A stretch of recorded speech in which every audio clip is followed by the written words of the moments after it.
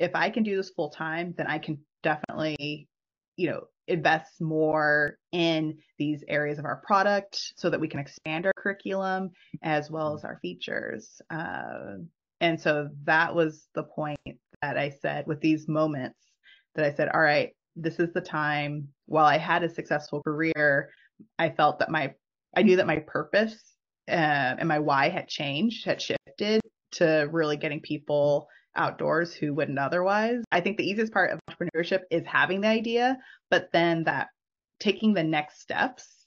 And there's so many steps you can take before saying, I got to go all in, right? How do I test it out, right? And it doesn't take a lot Yeah. of money to test it. It's really free to go test your idea, right?